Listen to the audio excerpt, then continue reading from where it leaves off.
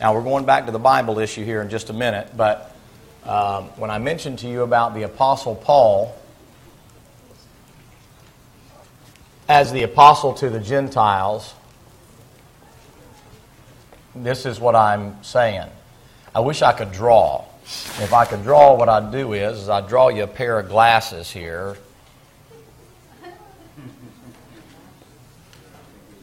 And I'd say this is the Pauline epistles. Stop laughing at my drawing. Amen. Send me to an art class. No, I don't have time. I did camp last week with ours and then just finished that one up there in Indiana and got back today and leave for prison. I don't know when I'd work it in. That's the stuff that you would view the entire Bible through.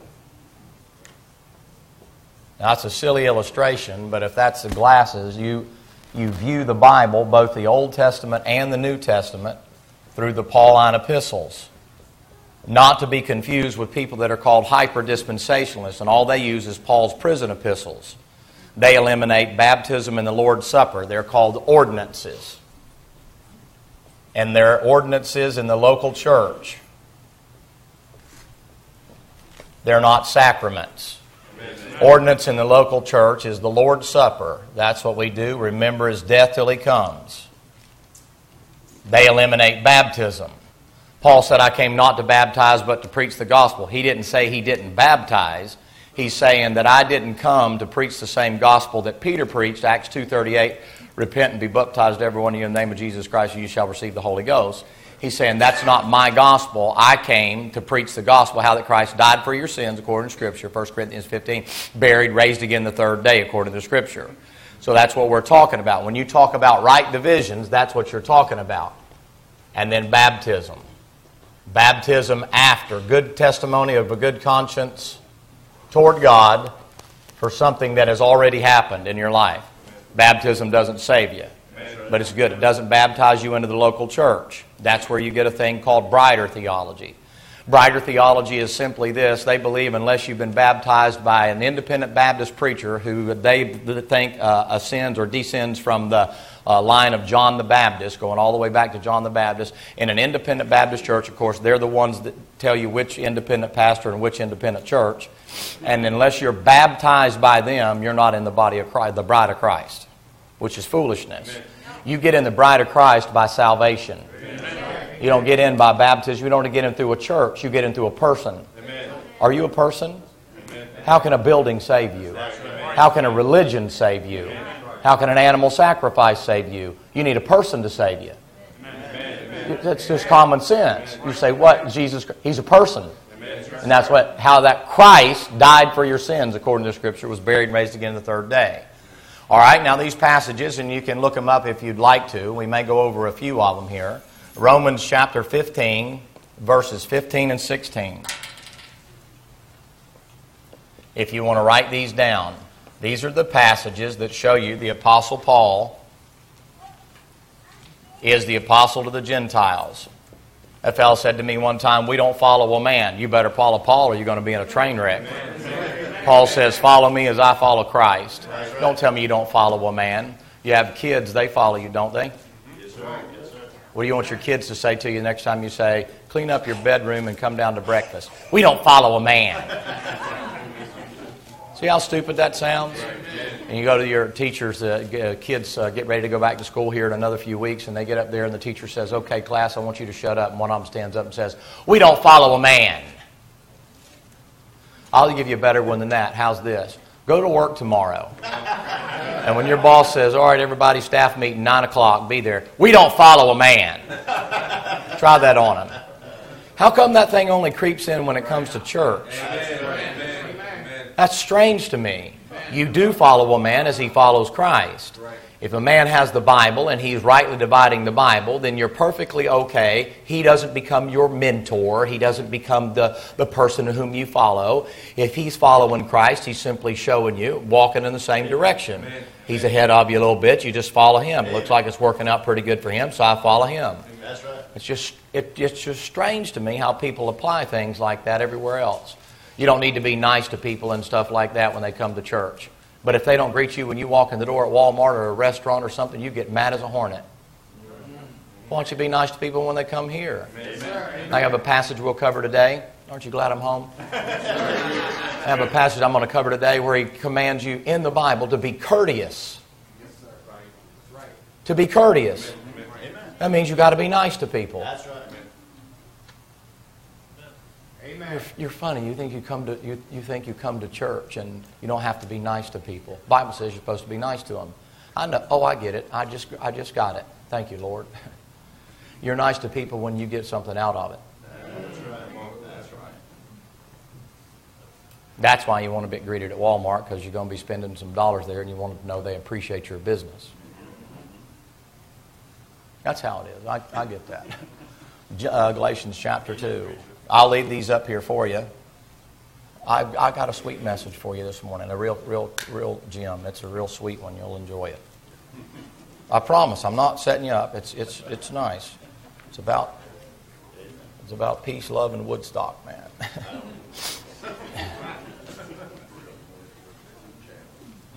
1 Corinthians 4:16 and 1 Corinthians 11. All right. Now, I'll give you the time if you want to write those down. If you have questions about that stuff, then I'd be more than happy to answer the questions. Like I said, we've been over it before, but I refer to it a lot. And don't let that ever hinder you from asking a question. We have a lot of new people that are here. And I say things about rightly dividing. And when I say stuff about rightly dividing,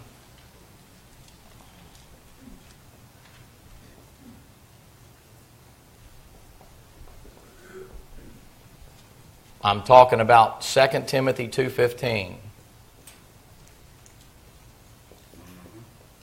where you find in all your perversions the word study is taken out. That's right. What you have a responsibility as a pastor to do is to what's called feed the sheep. Well, I can't feed you corn and potatoes and wheat and whatever all sheep eat, I guess, grass and that kind of a thing. I'm supposed to feed you spiritual food. So I'm supposed to show you what the Bible says about things so that you can come to your own conclusions. You don't follow it because I say it. You follow it because the Bible says it. Right. I'm just supposed to turn the light on it for you. So when we talk about right divisions, the word over here is to study, to show your not give attendance to, not do your diligence, and that study. You got to study it. There's more to church than just coming to church and sitting there on your blessed assurance, and there's more to the Bible than just quit, stop, don't, and go do, and go get, and go be, and all that. It's learn some things about the one that saved you. Amen. He gave you a Bible for more than just to reach other people. It's to help you. Thy word is a lamp to my feet and a light unto my path. Personal. It's not about everybody else. You get the right relationship with Jesus Christ, and then you get this other stuff takes care of itself. But just so that you know, if you're new here, we follow the Pauline epistles. Now, that doesn't mean we don't preach out of the Bible. I'll be in a number of places in the Bible this morning. We'll start in Psalms 119, and then we'll go over to 2 Peter, and then we'll come back over to Philippians chapter 4, and then we'll be in Luke chapter 8. And when you get all those passages together, you say, well, that's not all Pauline epistles, but there's nothing that I will give you that will conflict Pauline epistles. Right. So when we talk about in 1 Corinthians 15, the gospel of Jesus Christ, which they change in the new versions, they got an angel flying around in Revelation 14 there. They change angel to eagle. A talking eagle going around giving the everlasting gospel. Somebody's got that eagle as being a type of the United States, and they're dropping tracts out of an airplane giving the gospel in the tribulation. I don't know how people can get that stuff. It says angel. You say, what? It's an angel preaching the gospel. You know where they get the passage?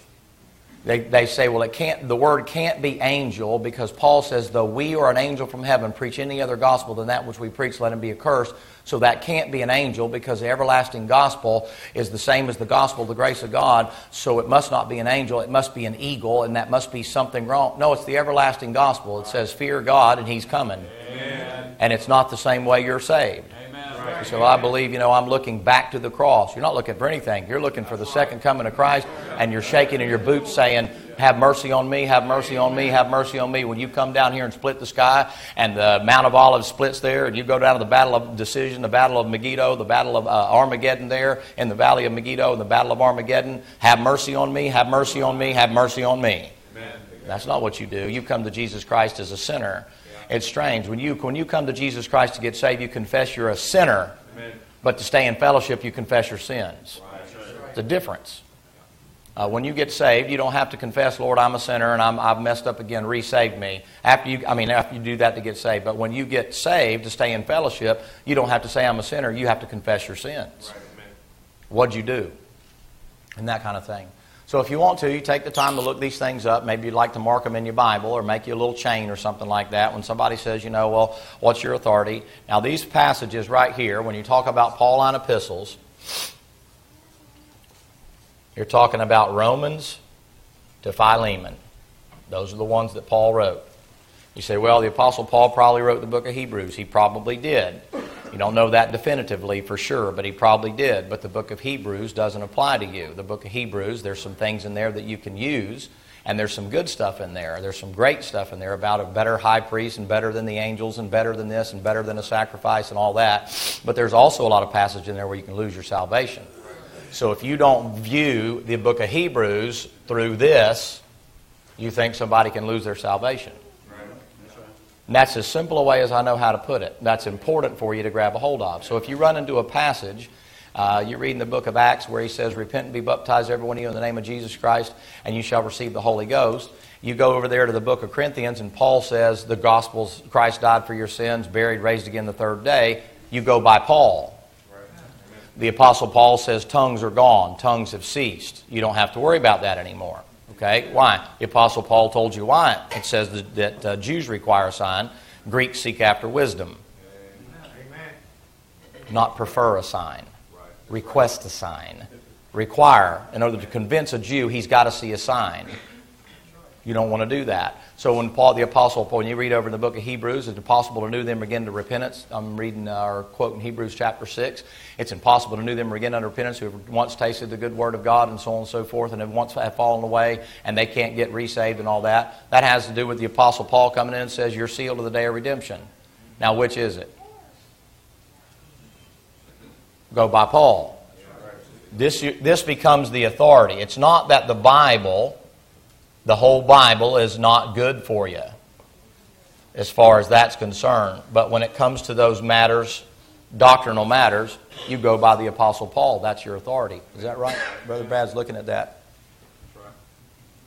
That's an H, Brother Brad. Did I do all right? Okay. All right. So that's what we believe here. If you're new here, that's what we teach. Don't let these people scare you when they say, oh, they're dispensationalists over there. They're dispensationalists. It's a Bible word. Amen. Paul said a dispensation of the gospel is committed unto me. It's a dispensing. It's simply this. Let's say Woodiford here, I did it again. Let's say Woodard and his wife, Jennifer, have two children. They have Emma and they have Manning. Emma's a little bit older. You don't give Emma the same food you give Manning, and you don't give Manning the same stuff you give Emma, not right now. You say, why? They're different ages. One's got teeth and one doesn't as they grow. It doesn't mean that they don't both get food. It means that there's certain food for certain ones. All a dispensation is different food for different people at a different time. That's all it is. It just means God manifested himself differently to Noah than he manifests himself to you. Amen. Let me see the hands of everybody in here that God came to you and told you to build a boat. You raise your hand. Oh, there's nobody in here. Well, he did him. Let me see the hands of all you in here where he took you out there and showed you the stars and he says, do you believe that your son's going to be as the stars of the heavens and as the great as the sands of the sea? Well, it was accounted unto him for righteousness for believing that, not the death, burial, and the resurrection.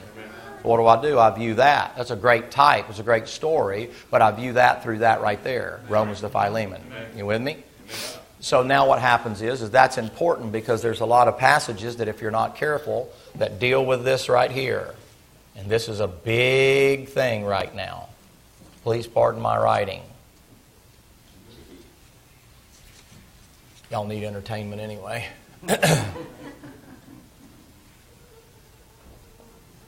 This is the big one right here, and then I'll get on with this other stuff. If you don't view your Bible from this point right here, then that'll put your church in that right there. All verses that have to do with the church going in the tribulation, every verse that has to do with the church in the tribulation, there's none of them in that. They're all outside of that. Every verse about losing salvation is not in here, it's somewhere else. Every verse about eternal security, it's right here. The other ones, it's conditional. You're the only one that's sealed to the day of redemption. So when you get into those passages, you say, you know what? That's real stuff. I believe it. I believe it 100%. No question about it in my mind. I just know it's not for me. Amen. Because these right here are written to a unique group of individuals called the church. You're not a spiritual Jew. You're not engrafted into the Jewish. You're a Christian. There's neither Jew nor Gentile, bond nor free, male nor female in the body of Christ. So I'm not a spiritual Jew, and I don't inherit spiritual Jewish promises. So I got to find out, what do I get, Paul? I get things that Paul said I get. Church age doctrine. Now, that doesn't mean you cut out the rest of the Bible. But that'll help you so much when you read a passage in the Bible and you say, you know, these are they which had that kept the commandments and had the faith in Jesus Christ. Oh my goodness, if I don't keep the 10 commandments, I'm lost. What does Paul say about the 10 commandments? Romans chapter number 13, he gives you all the stuff that's done away. Colossians chapter number 1 and 3 says he nailed the law to the ordinances to the cross and put them away from you. So in Leviticus, I can't eat shrimp and scampi and lobster and pork and all that. In the New Testament, if I can stomach it, I can ask the Lord to bless it, and I can eat anything I want to eat. That'll give you liberty, not under an Old Testament law. I don't mean to be crude with you, but let me rephrase that. Let me think of a better way to put it. How many of you have on more than your clothing is made of more than one kind of cloth this morning? Let me see your hands. You got on maybe cotton underneath, and then you got on whatever, the wool or whatever this is made of or whatever. But in the Old Testament, that's forbidden. You can't wear garments of diverse makings. Any of you ever plant a garden? I know Woodard's planted a garden, and Brother Chase. All right, some of y'all planted a garden before. You can't put crops together in the same area. But in the New Testament, there's no law against it. The Lord's always talking about separation, trying to show them something in the Old Testament. You understand? By the way, Brother John, that stuff looks good out there where you pressure wash that. I appreciate that very much. That really looks nice. It makes a good impression when folks come up here. I know people think, what's the big deal? That's a big deal to me. I appreciate that. I really do. Thank you for doing that. Anyway, that's a simple overview. But I guess I heard somebody was talking the other day that, they said, well, what is a dispensation? What is a dispensationalist? Somebody said that, here it comes. You ready? That's a cult. Brother Peacock's the cult leader because he teaches dispensations. Amen. What? No, they label something they don't understand. You study your Bible. You know what they said? They said, well, there's no way because people are saved the same way in the Old Testament they are in the New Testament. Okay, well, I don't even have time to argue with stupidity. The most ridiculous thing you've ever heard of in your life. If you're saying the same way in the Old Testament you are in the New Testament, let me ask you this. Let's just look at the final destination to resolve it. How come they didn't go to the same place? Nobody in the Old Testament went to heaven when they died. You say, yes, they went to paradise. What makes you think paradise was up there? Well, that's heaven. No, it's not. Paul said, I was caught up to the third heaven, and paradise was there. It's a place. But you got to find out where it was before. Jesus hanging on the cross. You don't know what I'm talking about? How many of you know what I'm talking about? Good, few of you do. Here's Jesus is hanging on the cross. The thief looks at him and says, Lord, remember me when I come into thy kingdom. Not, I believe the death, the burial, the resurrection. I believe you're the Messiah. That's what was required. Lord, remember me when I come to thy kingdom. Today. Not tomorrow. Today. Thou shalt be with me in... Okay, well, preacher, it's in heaven. Well, we got a problem. Mary? Yeah, third day resurrected. Mary? Yes, Lord. Don't touch me. I have not yet ascended to the Father. That's right. How could he meet the thief in paradise and he hadn't ascended yet? That's right. Amen. Modern scholarship. You ready for it? Well, he had gone there, but he had yet to enter into the Holy of Holies to present the blood in order for the Father to see him. And therefore we can know by the study of the inspired, infallible Scriptures that as the Lord ascended into heaven, he took the thief. Ephesians 4. Right? He that ascended, is it not he that descended first into the lower parts of the earth? Matthew chapter 12. As Jonas was in the belly of the whale, so shall the Son of Man be in the heart of the earth. How was he in there? 3 days and 3 nights. You say, where was he? In the heart of the earth. He preached to the saints, the angels and those that were already in hell. He comes across Hades.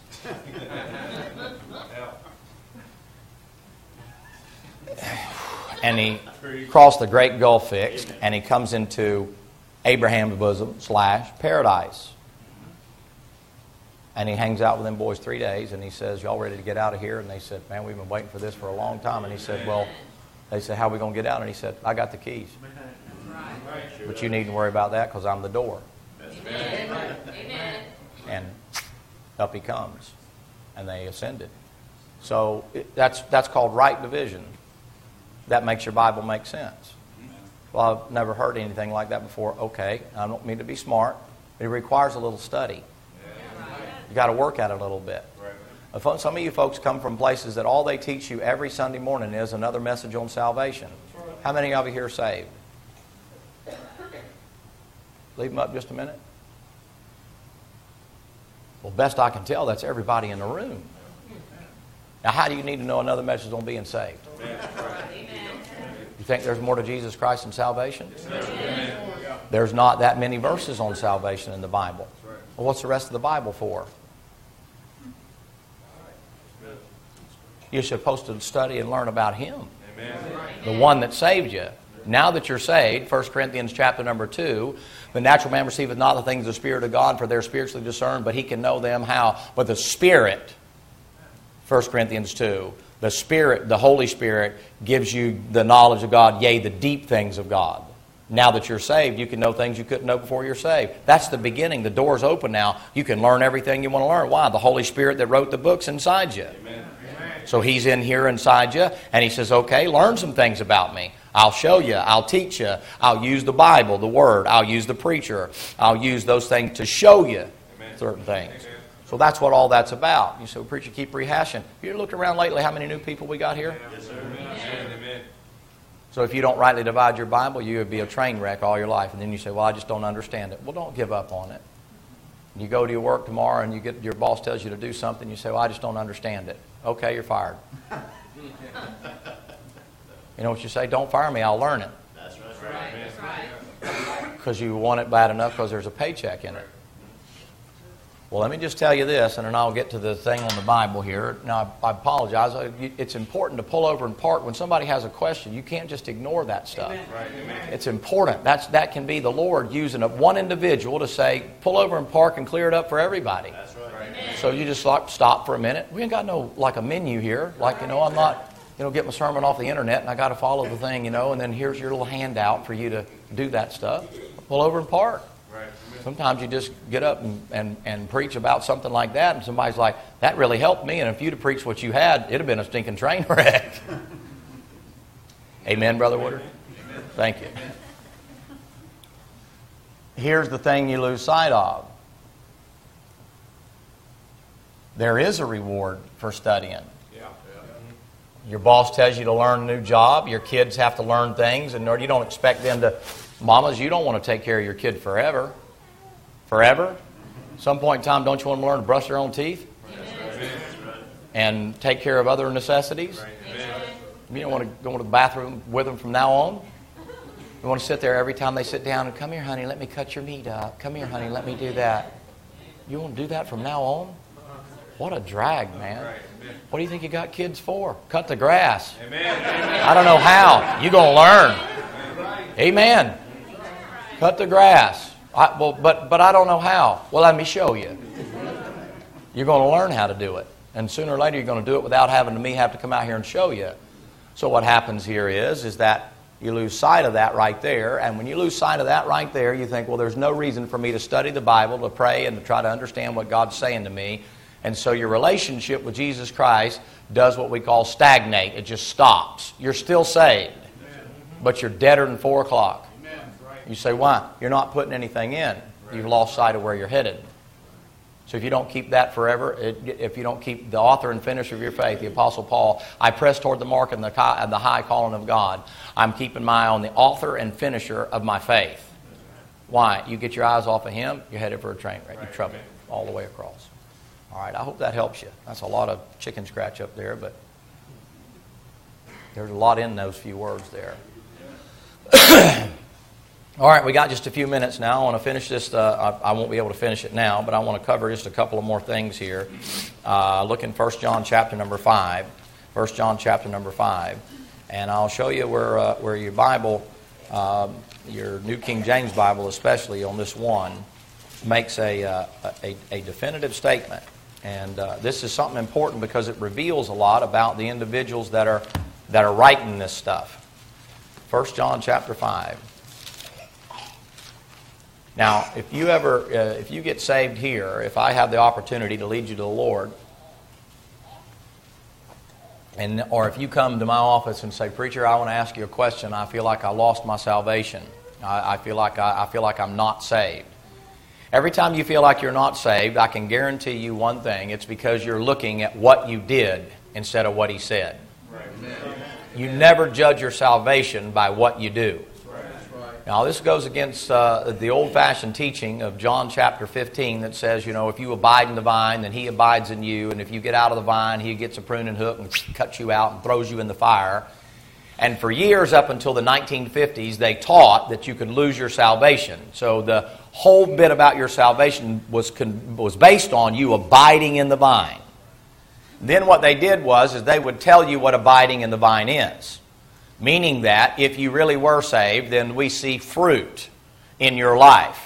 That fruit was turned around to be, we see church attendance, we see tithing, we see Bible reading, we see you bringing other people in, we see you witnessing to other people and other people getting saved. That's not fruit anywhere in the Bible. The fruit of the Spirit is found in Galatians chapter 5, and there's 9 of them. For an independent Baptist, there's 10. We add a 10th one there, and that's that critical spirit called fruit inspecting. But there's 9 according to the Holy Spirit. And the Holy Spirit gives you 9 fruits that are manifested out of an individual's life that's in fellowship with God. It comes out of the same passage in Galatians chapter number 5 that says, if you walk in the Spirit, then you won't fulfill the lust of the flesh. For the flesh lusts against the Spirit, Spirit against the flesh, you cannot do the things you would. But if you don't walk in the Spirit, then the works of the flesh which are manifest are these. And he gives the list. And they which do such things shall not inherit the kingdom of God. There's nothing in that passage about salvation. The inheritance there has to do with the judgment seat of Christ. And then after he finishes that definitive statement, he jumps down and he says, now the fruit of the Spirit is. That means if you're in fellowship, that has nothing to do with being saved. A saved Christian cannot manifest a single fruit of the Holy Spirit. Come to Galatians chapter number 5 real quick. Let me just show you this. We'll come back to 1 John. This is important for you to get a hold of. You say, why? Get the shackles off of you. Take the pressure off. What will happen is you try to act. You follow me? You try to act like a Christian. A Christian is not something you do, it's something you are. You try to act like that. Tell me what I need to act like. We all have a tendency to follow the peer pressure. If everybody in here dresses a certain way and you're the oddball out, after a period of time it'll generally have an effect on you, and you'll generally sort of change because you want to be, you're clannish, you want to be like them, unless you're just a jerk. But for the most part, you want to try to, when you go somewhere, you don't want to stand out. That's right. You generally don't want to walk in there and everybody's wearing blue and you walk in pink. Amen. Especially if you're male. Amen. A lady told me one time, she says, you just have to be sure of your manhood to be pink. I said, I don't want them questioning my manhood. I like ladies in pink, but I'm not wearing pink. If you got on pink, God bless you. I'm glad you're secure in your manhood. Well, bless God. Your wife likes pink.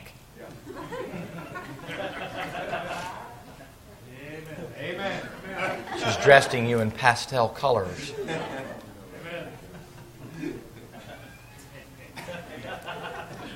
You don't How come you didn't start wearing pink until you met her? Don't hand me that. Don't hand me that. You did not, because the guys would have made fun of you. They'd be like, whoa, what's up with that? If you wear pink, God bless you. I'm not saying you're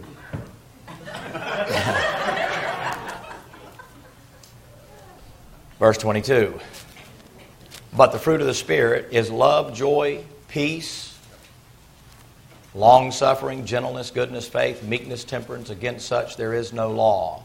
What he gets across there, and they that are Christ have crucified the flesh and the affections and lust. The manifestation of those spirits, right, or those things right there, are a manifestation of the fruit of the Spirit in your life, and it says nothing at all about salvation.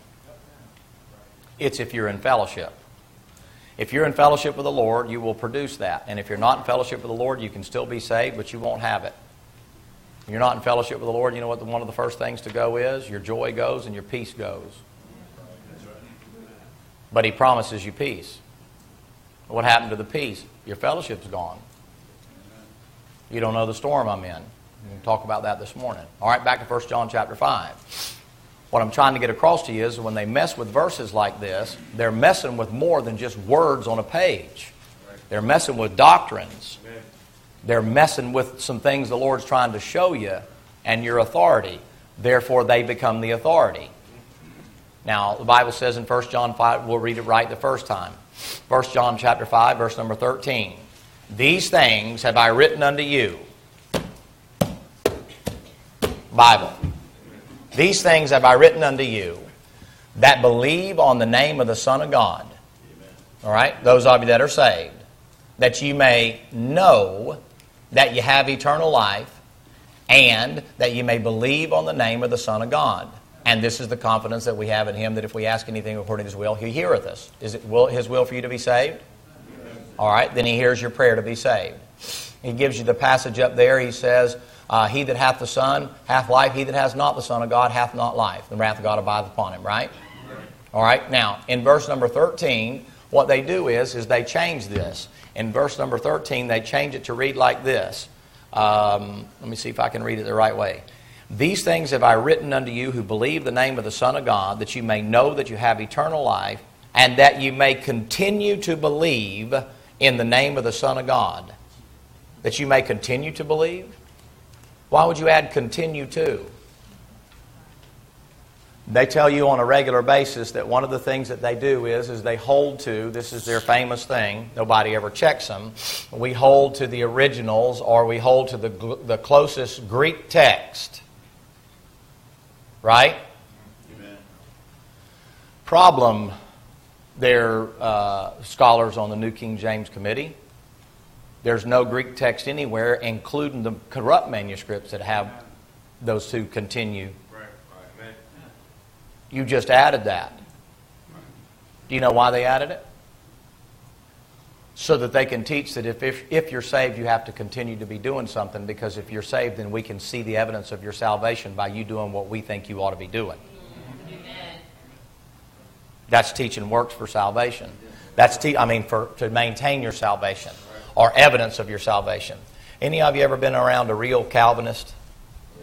Can you just amen while I don't have to turn around and look? You ever been around a real Calvinist? You know what that real Calvinist is always trying to do? Little glasses thing fell off here. You ever been around a real Calvinist? You know what they're always trying to do? They're trying to convince themselves that they were the elect. You know what they look at to see if they're the elect? Do I read the Bible? Do I go to church? Do I do this? Do I do that? Do I not sin? Well, you're headed for trouble. That's one of the most definitive verses on salvation that there ever is right there. And what he says there is that you have eternal life based on what I wrote you, not based on anything you do. Amen. When you doubt your salvation, ladies and gentlemen, you're doubting what he said. You can't do it based on how you live. We all ought to live a good life, but if you look at sin the way God looks at sin, it is just as wicked to have wicked thoughts as it is to do the thoughts.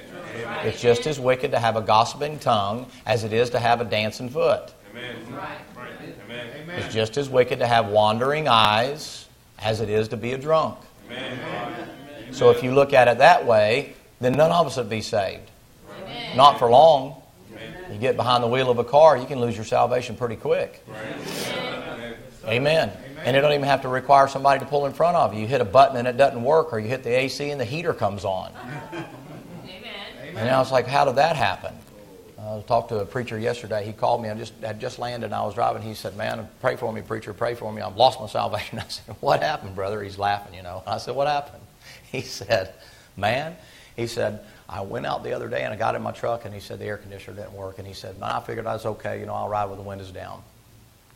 He said, I got back home from work and he said, I got home, the air conditioner was out in my house. And he said, and then I own a rental property, the air conditioner went out there. And he said, $10,000 later. I said, I'll pray for you, brother. I'll pray for you. You say, why? Well, why would they want to change that passage? I can tell you why. Because their motive, their reason behind doing that is to try to keep you in bondage. I want you here because you love the Lord Jesus Christ. You should be faithful to Him. You're not faithful to the church, you're faithful to Him. You're not faithful to the pastor, you're faithful to Him. If you're faithful to Him, the rest of the stuff will take care of itself. I want people that love the Lord to be here, not people that are trying to prove anything else. I want my wife to stay with me because she loves me, not just when I'm lovable. I want somebody to love me when I ain't so lovable. Right? When you stink and you sweat and you don't look pretty, you ain't got on the foo-foo juice and all that. By the way, I do know I need a haircut. I'll get it when I can. I hadn't had time to even get a haircut lately. I about took a pair of scissors to it myself this morning. It drives me crazy. I don't want to look like... Never mind. All right, let's go on just a little further. We got a couple more minutes and I'll let you get out of here. Come, if you will, please, over to 2 John chapter 1. 2 John chapter 1. Now, I have a real issue with this just because they do it on a regular basis. I believe the Bible's a spiritual book. I believe the Bible's about the Lord Jesus Christ. I believe the Bible is written by the Holy Spirit, and I believe the Holy Spirit is as much a part of the Trinity as God and Jesus Christ. I believe they're all equal parts. That's right. I believe when the Lord Jesus Christ puts His name in there, at the name of Jesus, every knee shall bow and every tongue shall confess. Right? Pretty major deal. And then He says, I'll magnify my word above my name. That's right. So His name's pretty important. Would you agree with that? Yes. Then explain to me why in 2 John chapter number 1 and verse number 3, there's only one chapter. Why would you take off this? Grace be unto you, mercy and peace from God the Father and from Jesus Christ, Son of the Father, in true love. Why would you take Lord off?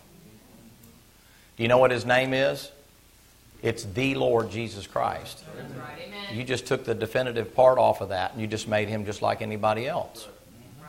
Lord means He's the boss. He's the top dog. He's the one in charge. Amen. What is it about you as a translator that would want to remove the word Lord from His name? That has to be demonic. You say, why? We'll have no king but Caesar. The devil says this, I will ascend above the stars, I will be like the Most High, I'll set my throne above that. In other words, you're not going to be my Lord, you're not going to be my boss. That's written by Maverick. That's demonically inspired. If I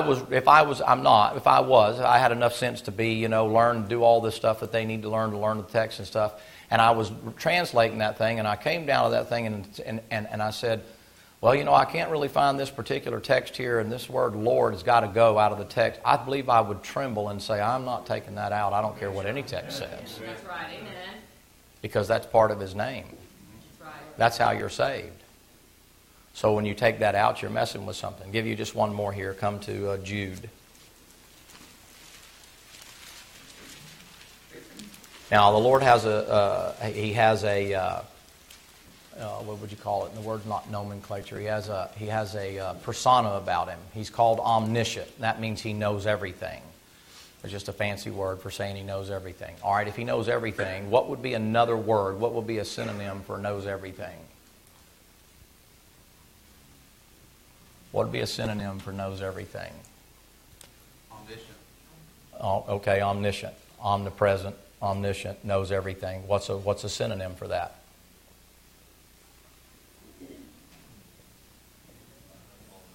Would you say be wise? Wise knows everything, right? Is that a fair statement? Amen. So when he says somebody's wise, it means they know a lot, right? Look, if you will, in Jude and verse 25. To the only God and our Savior be glory and majesty and dominion and power both now and forever. Amen. What's the benefit of taking a four-letter word out, wise? All of them do it. The New King James leaves it in, though. They wouldn't mess with it, but the rest of the ones mess with it. Why would you take wise out? He knows everything, doesn't he? Amen. And you're referring to God, and you're saying if you're taking this thing down, and now they're giving accolades to God. They're saying, God, you're wise. And you just wipe that out and say, well, you're God. Would you want to do that? I'd be afraid to do that. But I'm wondering, how does that make the passage clearer? Isn't the purpose of all the other things to make the thing clearer for you to understand? Yes. How taking the word wise out of that makes that clearer? All right, we'll